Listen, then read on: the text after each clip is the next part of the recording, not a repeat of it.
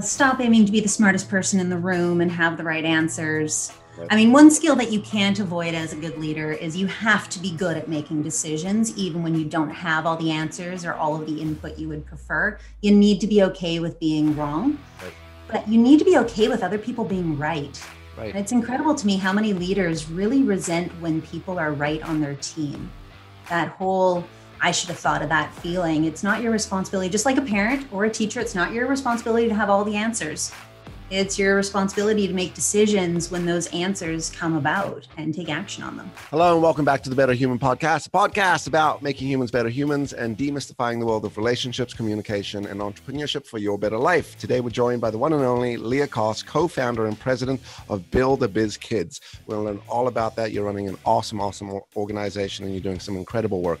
Leah's on a mission to change the way we value and educate people in society in order to prepare today's kids for the future filled with artificial intelligence, technology, and ongoing change. She has built platforms and education methodologies that promote the development of an essential human skill development in children and youth. I love what you're all about and what you stand for. I'm a big believer in it, and that's where we want to talk. BuildABizKids.com is a nonprofit society that offers after-school, spring break, and summer camp programs for children and youth ages of 7 to 15 years old that centers around entrepreneurship, which is something we're all about. Let's start the conversation by jumping right in to get to know our guest, Leah, learn about your impactful journey. Leah, welcome to the show. So Leah, let's start with the big one, which is how did you start this? How did you end up in the profession? Where did this all come from? It's always, like for so many of us, it's a whole life of little things that kind of put stones on your path and then boom, here you are.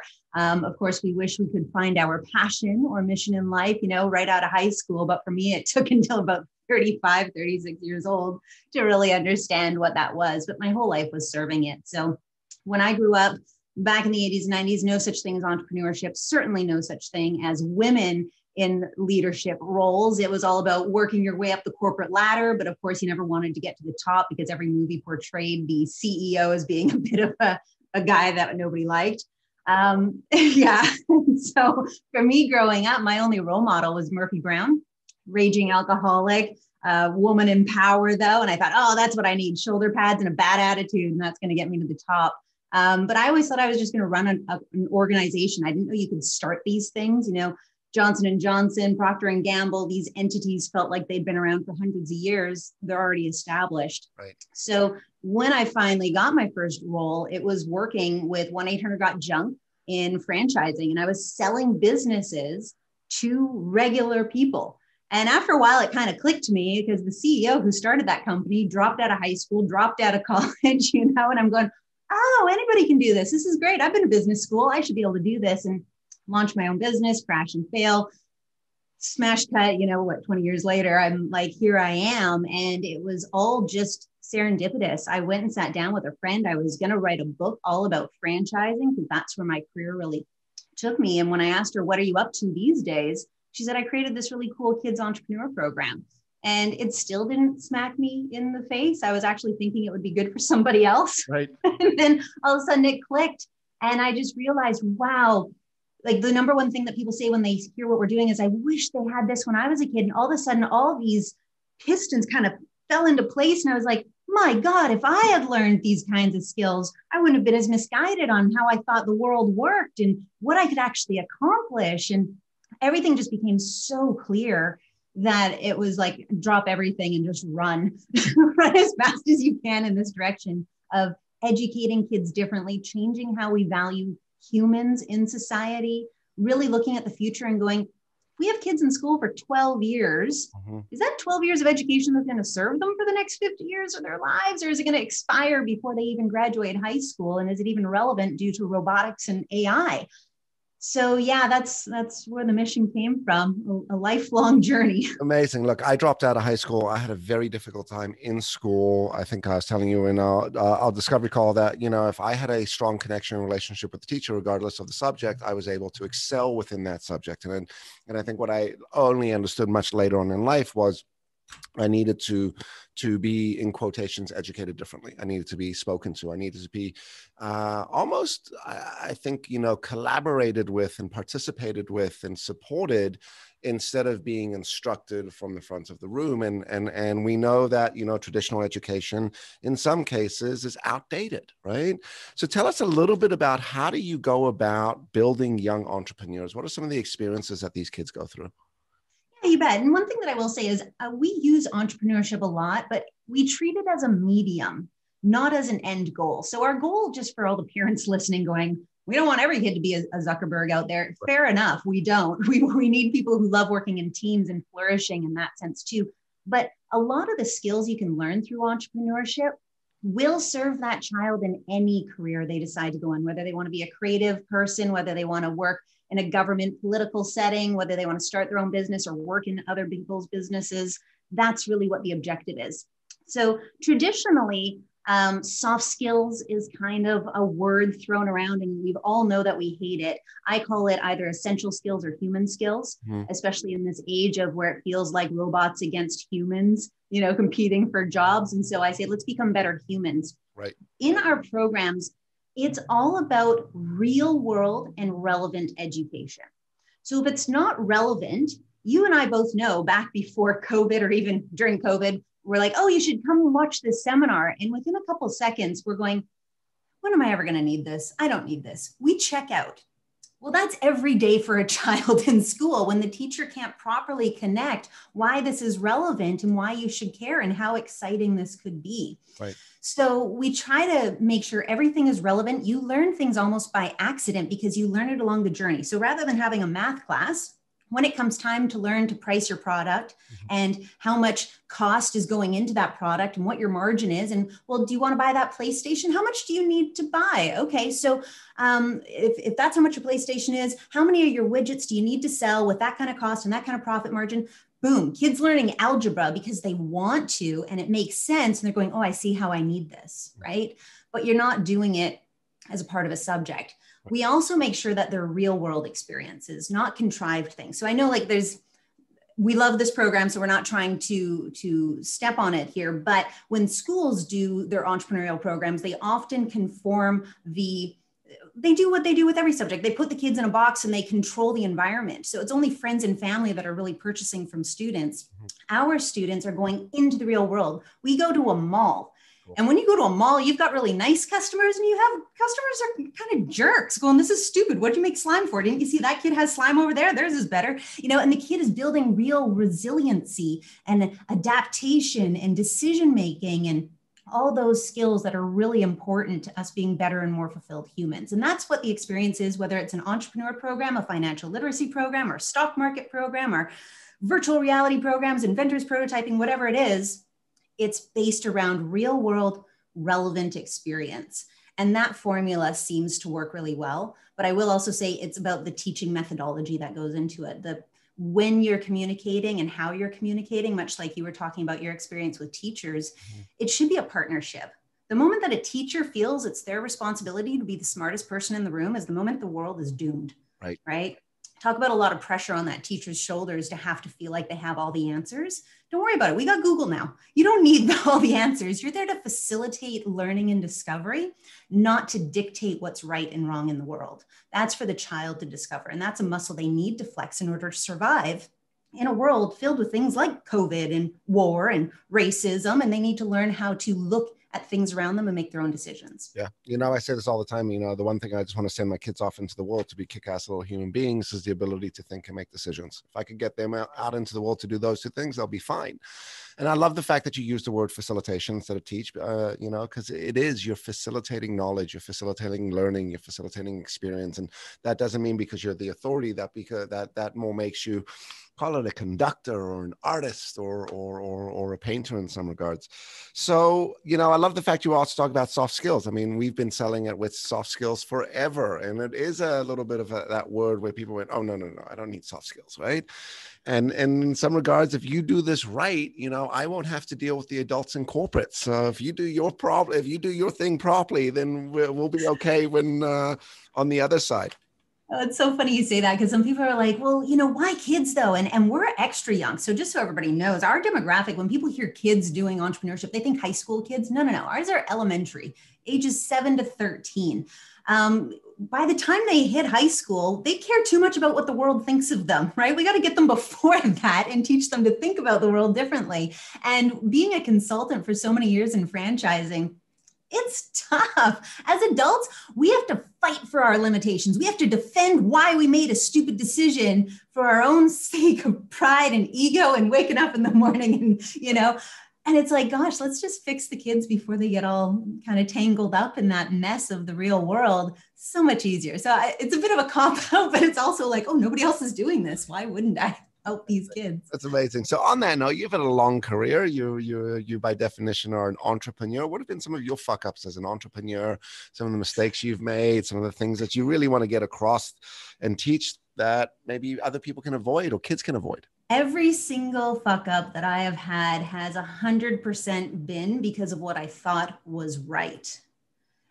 So whether it be, this is the right mindset, this is how I should present myself and put myself out to the world, this is the direction I should go, the number one lesson that I learned in life is I remember sitting with a really good friend of mine. We were talking about all these different CEOs that we knew. And he goes, they're all just making it up as they go, right?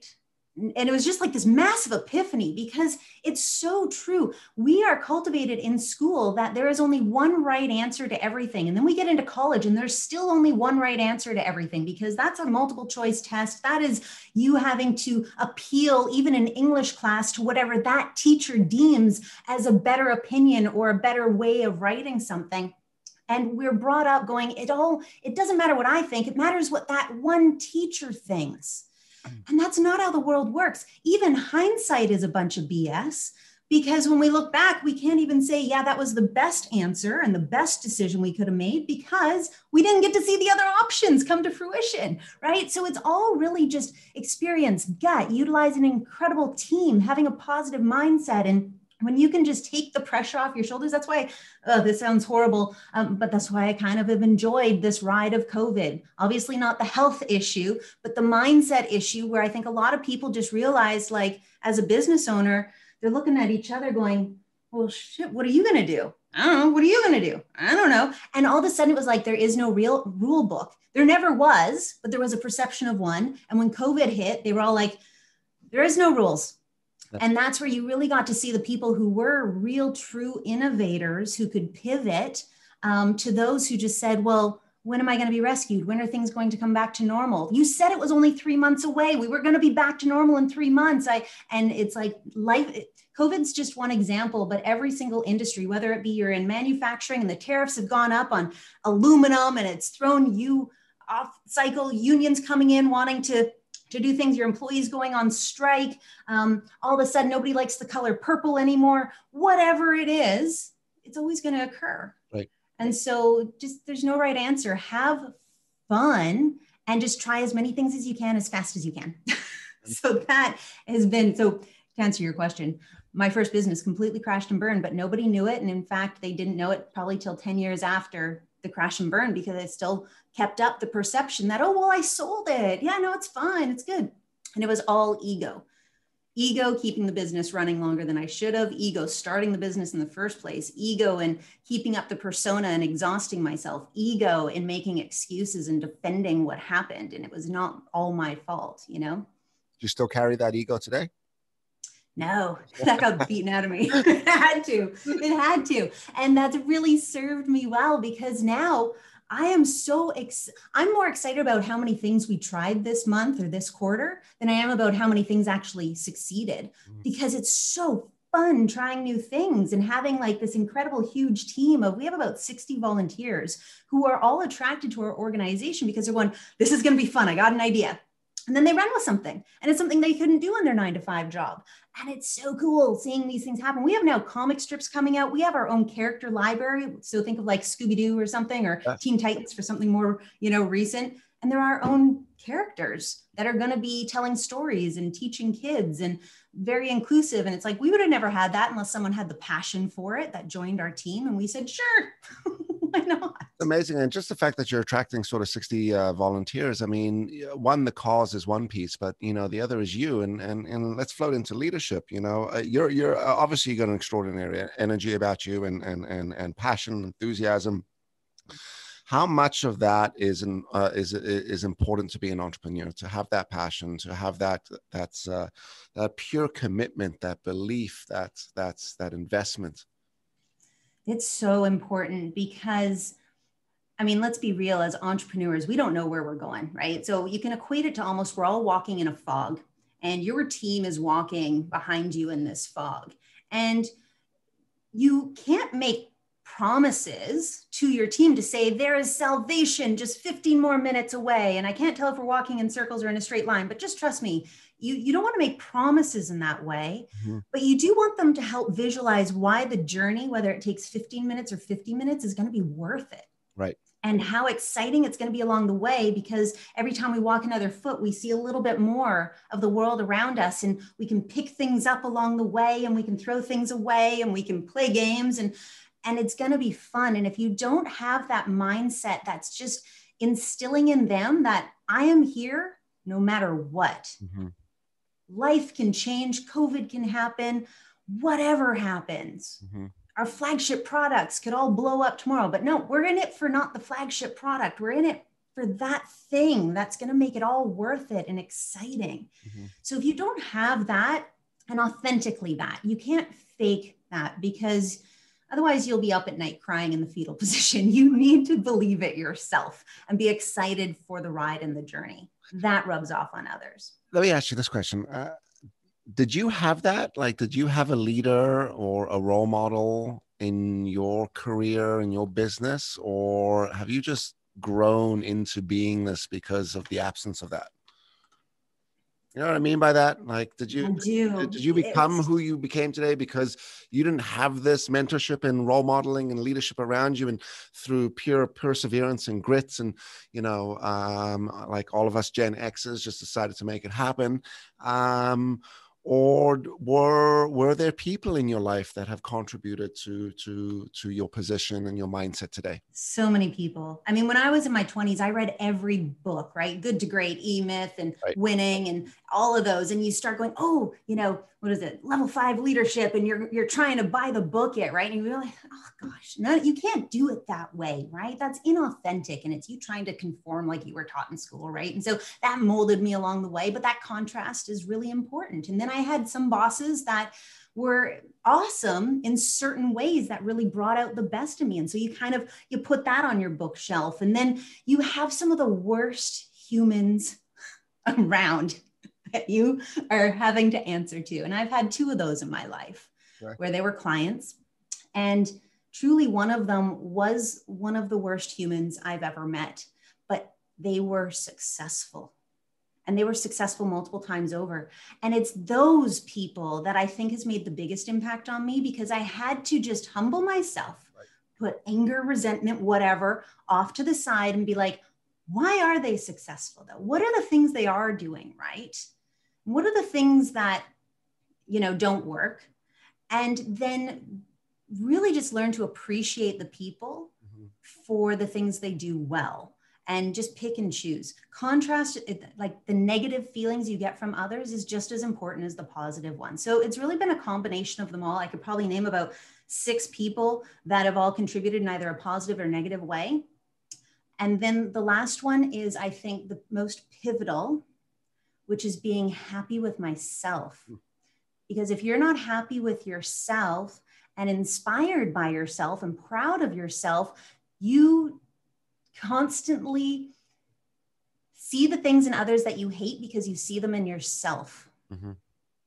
And that is very difficult to build relationships with people when you're constantly feeling like you're defending yourself just by being in their presence, because you're like, oh, you do that. Oh, no, I don't do that. I would never do that. Right. And you're just constantly having these battles in your head. So being happy with myself, which was a long journey, has really been, I think, what's allowed me to be a great leader. Or a better leader. I don't want to say a great leader, but a better leader. A great leader. All right.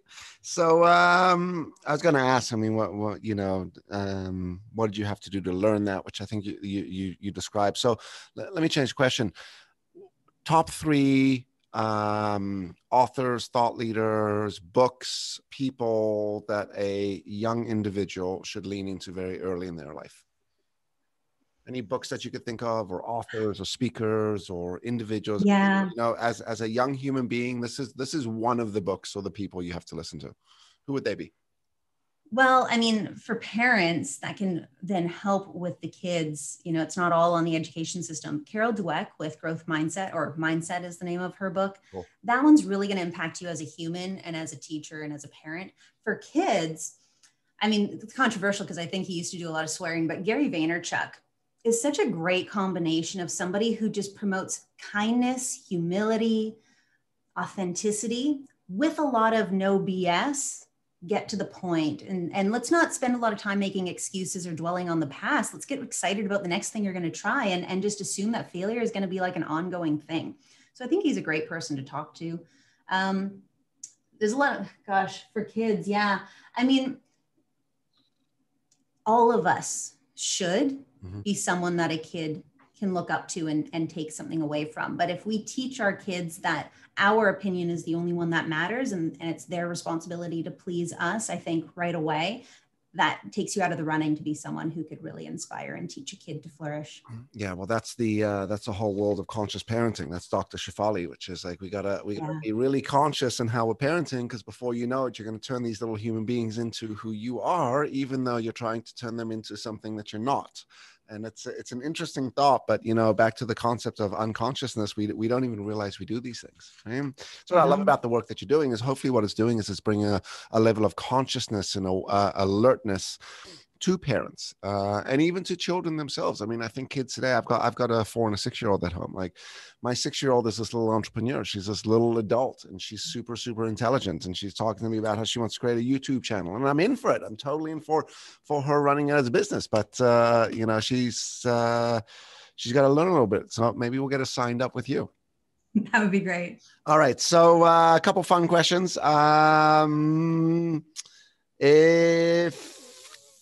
If there was one thing that you wish you knew early on in your career, what would it be?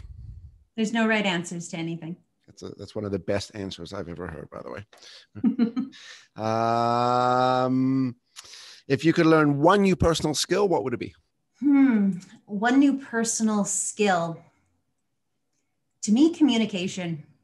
Gosh, you're just never done. Tony Robbins would say he's not even done, right? He's one of the greatest communicators. Right. Communication. You can have the most incredible ideas, thoughts, inspiration, want to connect with people, but if you can't communicate effectively and in a way that people will receive, then it's all dead in the water. So always wanting to work on my communication. That's amazing. That's amazing. All right.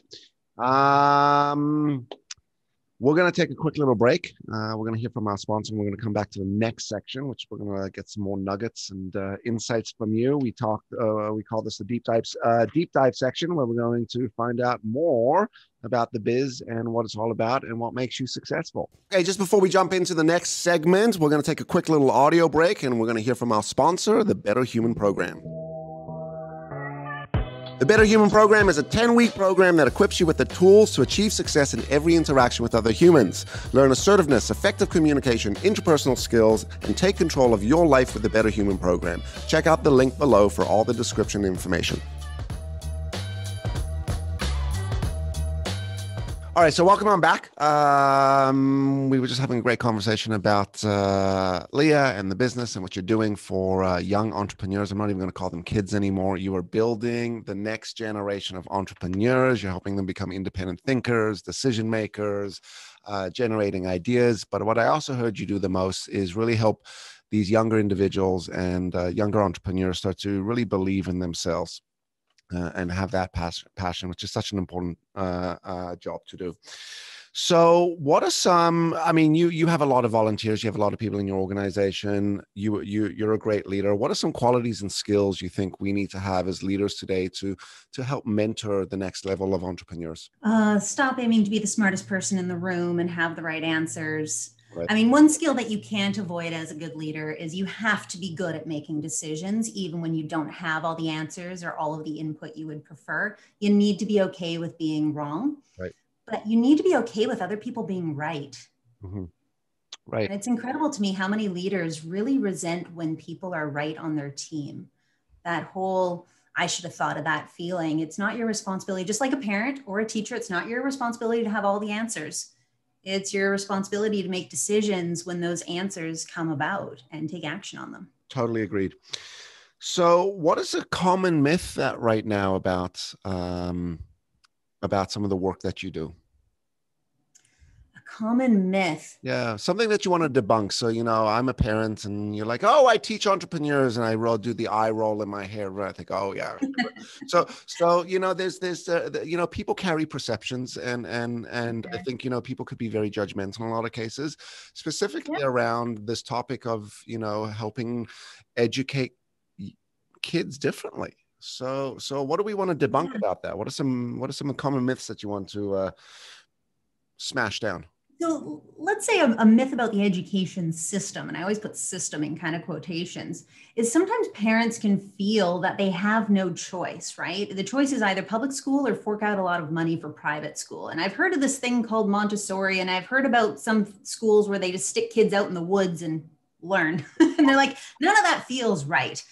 But it really is. I mean, there's even something called unschooling now. So there's homeschooling and then there's unschooling.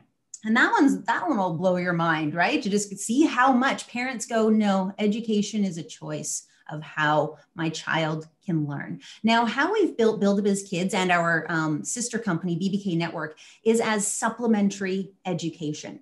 This is meant to piggyback and enhance any choice that you make around your child's education. And it's there to support you, it's there to support the kid, and there to support whatever other education methodology that you have chosen for your child. So I think the myth around the education system is parents do have a lot more choice, but it is overwhelming. It can feel like, I got to do all this research. No, what's the right answer? Again, there's no right answer. But we might be an interesting option to just help top up whatever it is you're using right now until you have the capacity to really, dive a little deeper if you should ever choose to do that. Right. So, talk to me a little more about what unschooling is. I perked up for that. So, you mentioned it, but what is unschooling? Because I took it as like we're gonna unteach everything that our kids. Yeah. So I will say first and foremost, I am not an expert in unschooling. I was just told about it like a number of weeks ago and bought a book on it, and I'm trying to dive in. Right. So there's a lot of different teaching methodologies out there. Homeschooling is kind of taking whatever the district has said you must learn and then you execute it at home. Unschooling is closer to a self-directed learning. So there's actually some public schools here where I live in British Columbia where it's a public school, but it's a 70-30 kind of split where 70% of the time the students are self-directed, meaning if they want to learn how to code video games, direct movies, they even had LARPing. There's a lot of kids who want to do LARPing. That's live action role play, dress up stuff. We had another kid who learned how to make mascots, and then he started selling them. So it's self-directed for 70% of the time. 30% of the time is just checking the boxes of what the district requires them to learn with their math and their sciences and things like that. Unschooling is kind of taking that 70% and turning it into 110% of your time. So it's up to the parents to determine, let's see what my child is interested in. And the moment they show an interest, let's lean into it.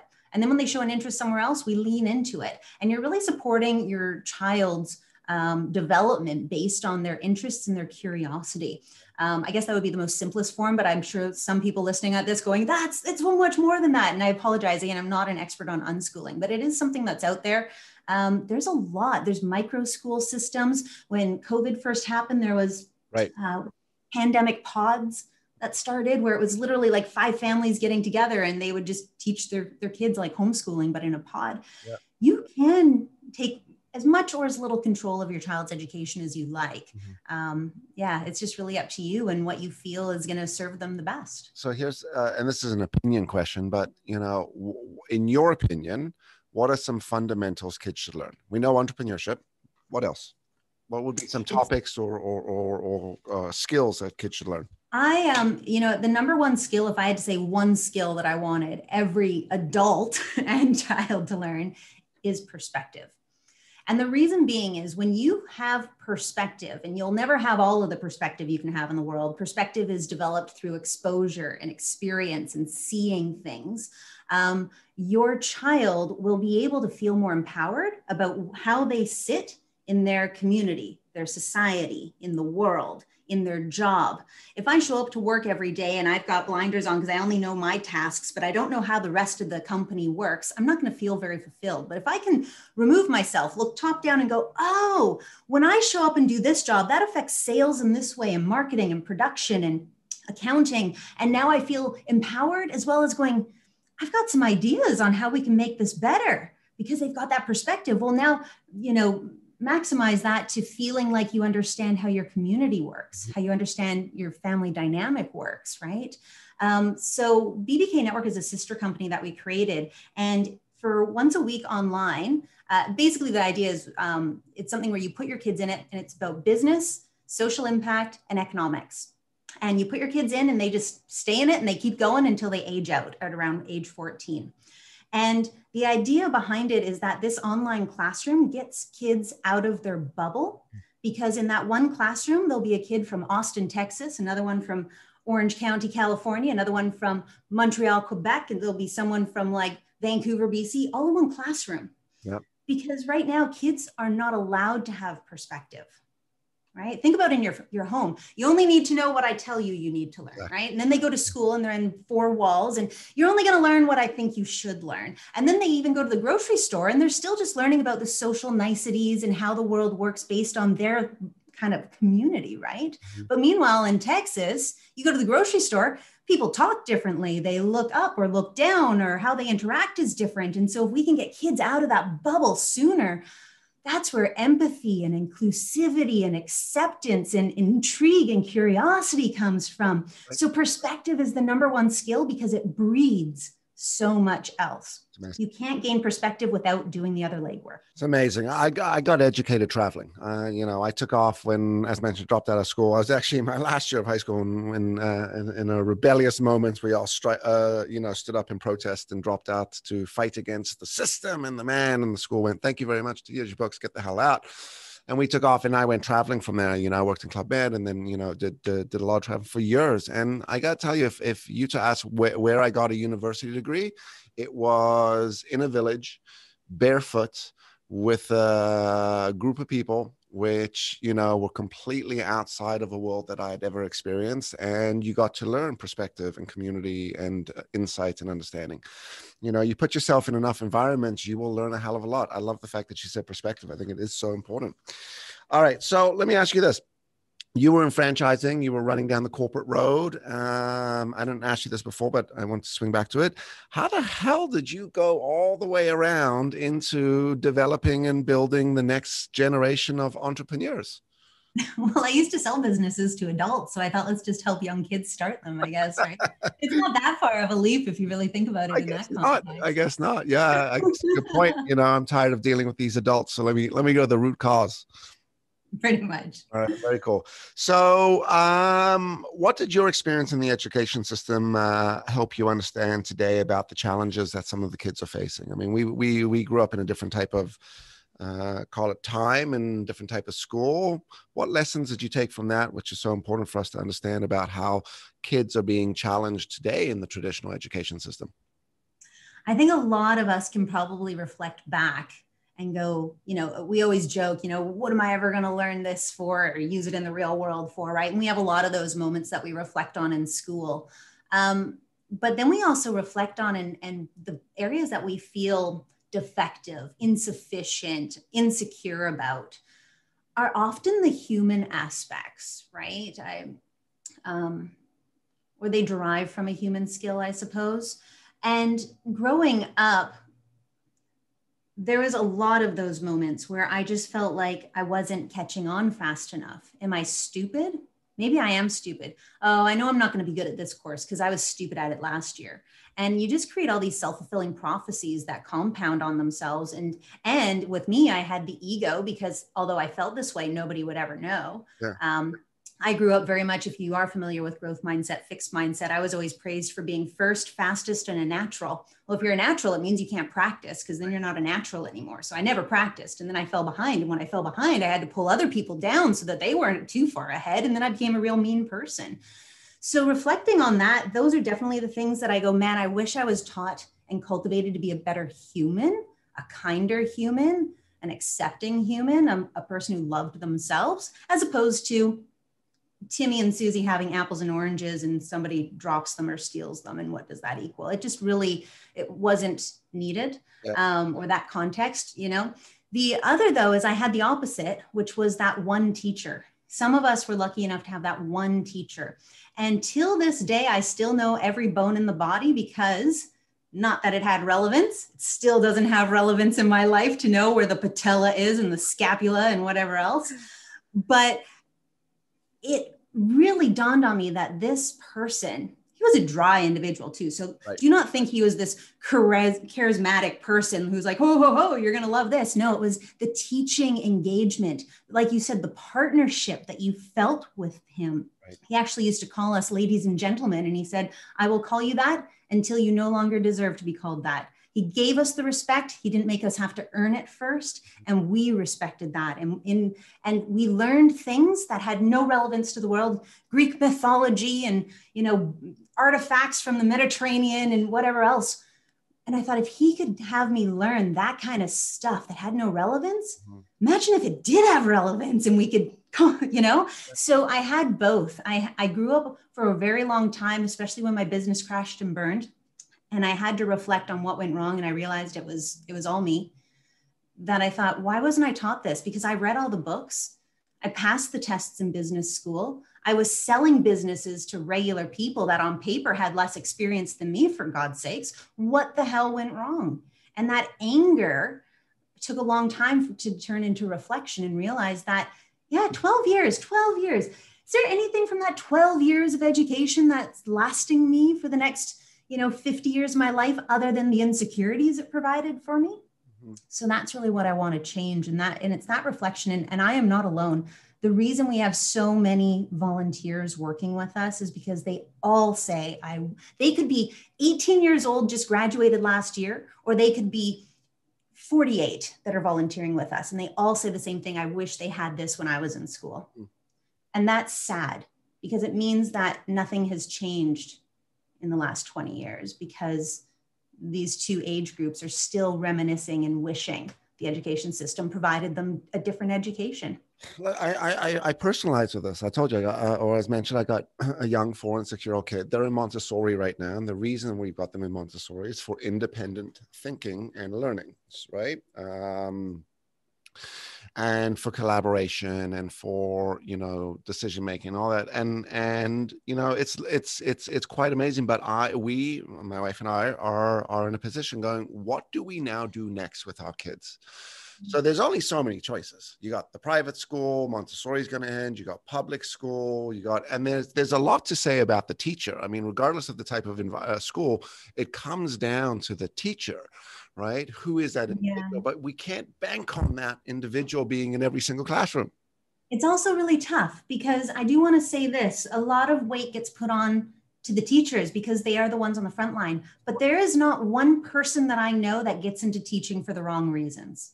None of them are going, ooh, I'm going to make a lot of money at this. Right. Ooh, I'm going to get a lot of self-satisfaction from this. Like, maybe they enjoy the summer off, but that's also a myth, right? They're not getting as much time off as you think. Right. So nobody gets into it for the wrong reasons, but the system beats the charisma and the fight out of the teacher because it just won't budge.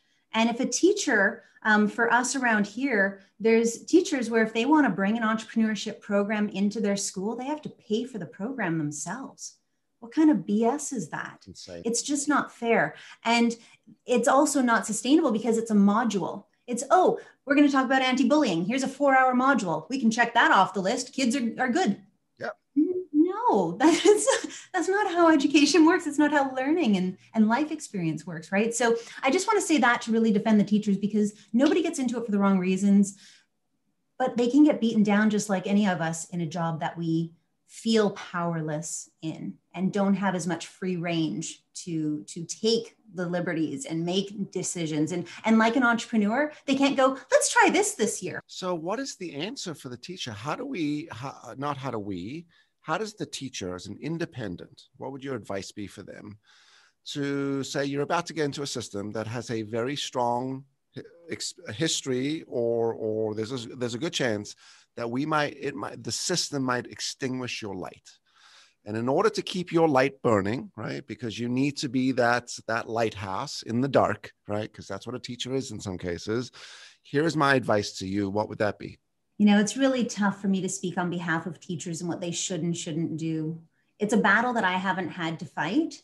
And so I wouldn't feel comfortable telling them what to do. But what I would say to anybody who's looking to get into education is to realize that public schools or private schools is not the only thing. Mm-hmm. And that just like a consultant, there's no reason why you can't be a consultant for kids, right? There's parents that'll pay for that. There's no reason you can't create your own educational path. And so a bit of my philosophy with anything that's this ingrained in society, it's basically a rock, right? It's a mountain, and you're not going to budge it very easily. And nor should it, right? It shouldn't be like, oh, let's just change the entire system based on something that probably won't work or could work, right? You're not going to make those kinds of decisions on a government level. But for us, when we look at something like that, God bless the protesters of the world, but we could either spend our energy picketing and protesting and hoping for change, which might make some changes, but not all the changes. So is the integrity really there that's going to provide the results that you want?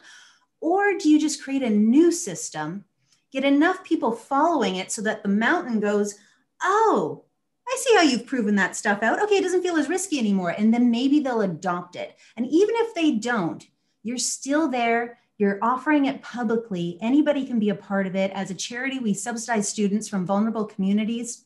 We have a lot of support. And while it's not able to help every single person right yet, we're still growing. It is there. And it can shine as a beacon for other people as well to maybe create their own paths and go, this is what I think the system would look like. You are amazing, by the way. Like, I'm lost for words in some of the things you're saying, right? Because you're nailing these points, and you're so passionate, and it's incredible to see. You're gifted, Leah. You should be proud of what you're doing. Thank you. I appreciate that. Okay, we're going to take a break on that note. We're going to come back to our final section, and we're going to close it out with what we call the Better Human takeaways, which is your advice for the world, your advice on how to get here, and for us to think about things for us to think about moving forward. Okay, just before we jump into the next segment, we're going to take a quick little audio break, and we're going to hear from our sponsor, the Better Human program. The Better Human program is a 10-week program that equips you with the tools to achieve success in every interaction with other humans. Learn assertiveness, effective communication, interpersonal skills, and take control of your life with the Better Human program. Check out the link below for all the description information.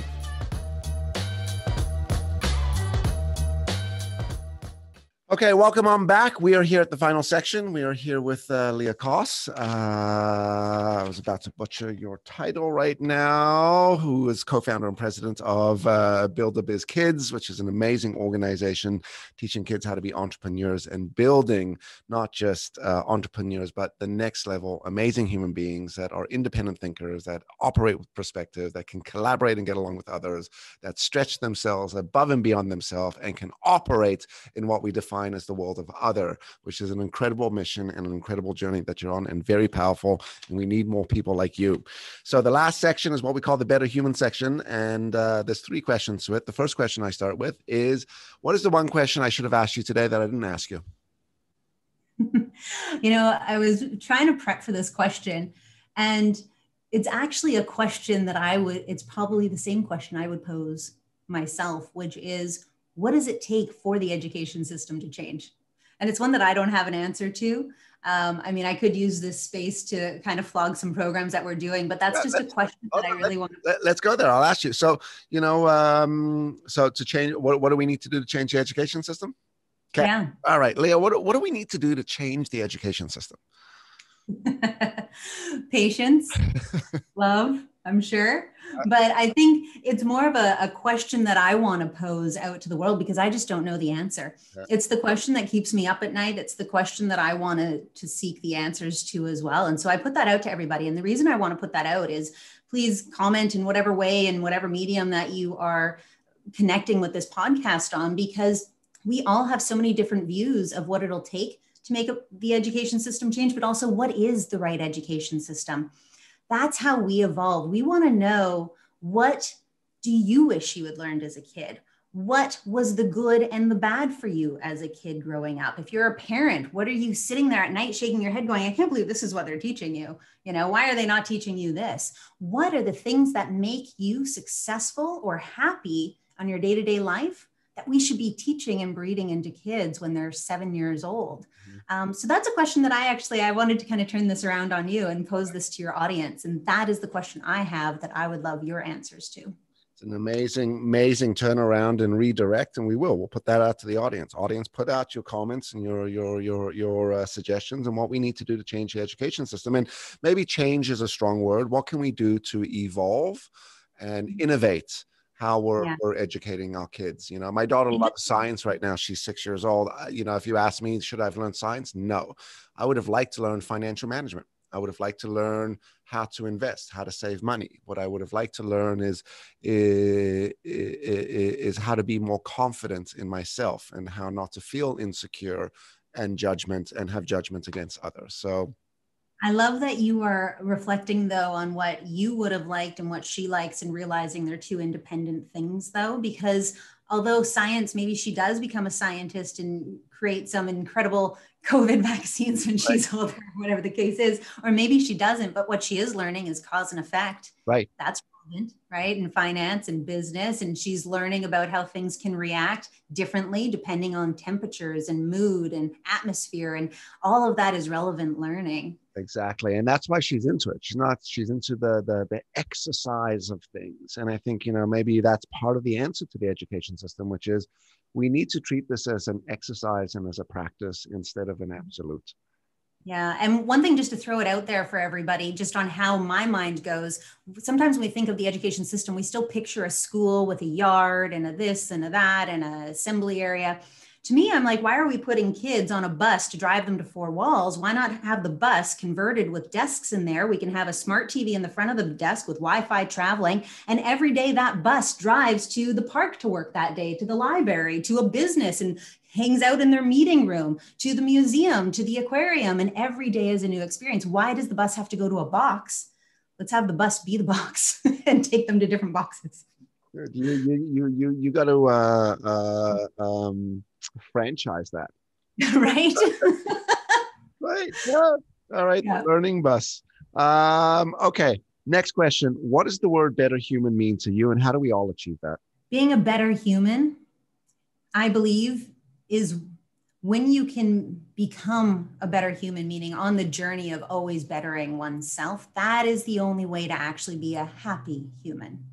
I believe everything else is not authentic. It's also not sustainable. It's filled with happy moments, but not true happiness and fulfillment.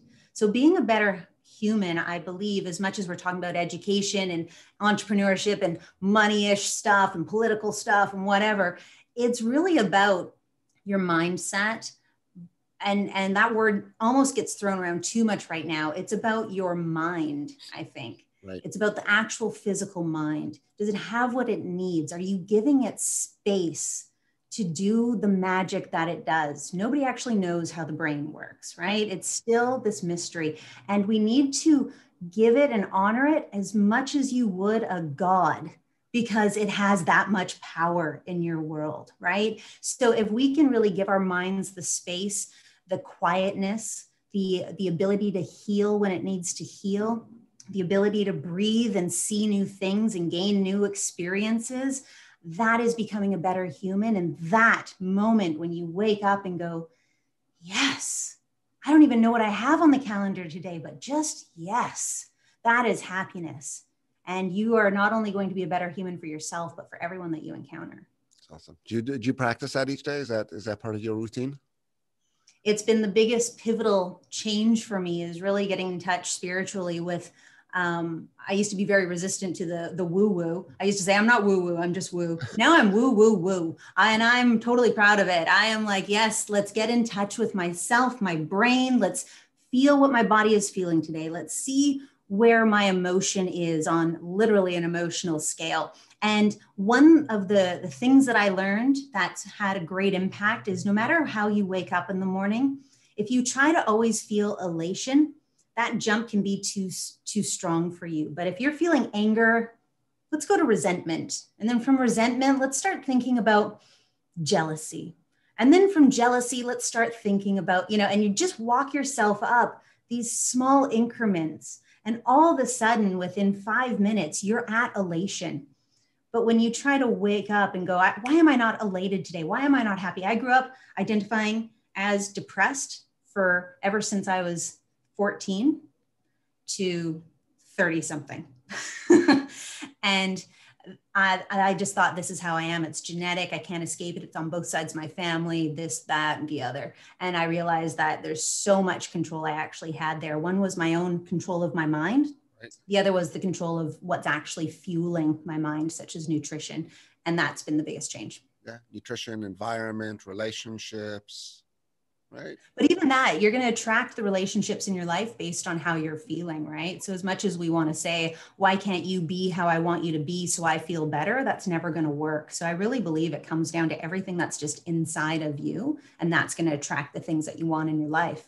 Yeah, I agree with that. Totally. Totally agree with that. Okay. Final question.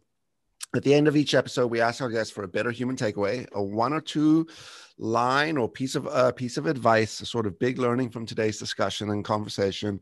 What's your better human takeaway for the audience? What do you want the audience to walk away with today? I'm going to be a bit of a broken record in that there is no right answer, but to take that a step further, there's no right answer. So try as much as you want. And that includes for parents around your careers today.